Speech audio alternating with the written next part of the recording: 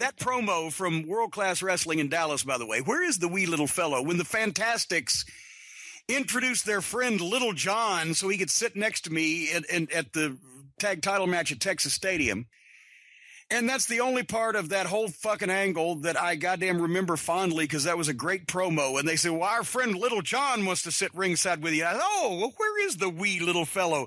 And then the 7'8" sack of shit that the fucking Ken Mantell, the booker, had found, comes walking in the goddamn door, and they do the slow-mo of my face going like it was the G-force hitting me, and I fainted, and that was the end of the entertainment for that, because I ended up having to sit next to that fucker. He fucked up the whole finish. He killed my gimmick, the racket. He killed the Midnight Express off and killed the fucking tag team title and the Fantastics off, all by himself, all in one match in front of 25,000 people in Texas Stadium. Because of his height, he got chances everywhere, because the AWA tried to do something. And because of his ability, they quickly ended it in each and every fucking location. AWA, World Class, Memphis. I think he may have at one point actually been under contract to the WWF, and that says something. If you were so bad... They didn't even put him in public. Yeah, if in the 1980s the WWF wouldn't use you, that tells you how bad the person was. Can you name 2 movies that John Harris, Little John, was in? He was in Pee-wee's Big Adventure. That's right, that's one. And possibly a movie about his entire family fucking chickens and wherever he came from. I don't know. Blood Circus by Santo Gold. Oh, good Lord.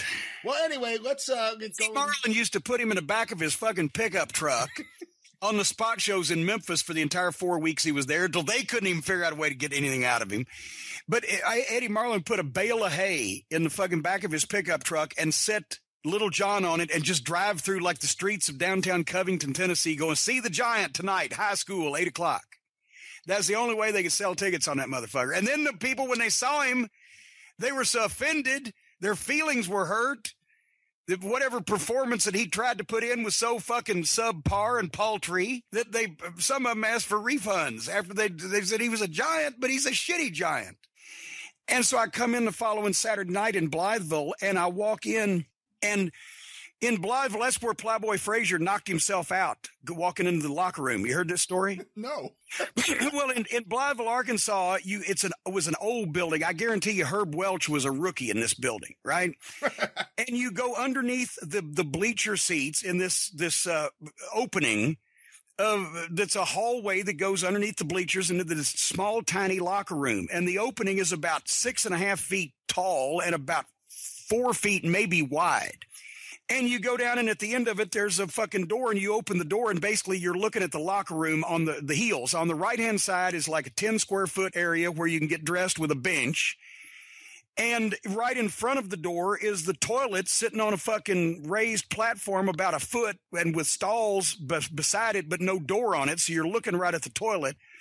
And then on the left-hand side is one shower and a sink. That's the whole fucking heel locker room, right?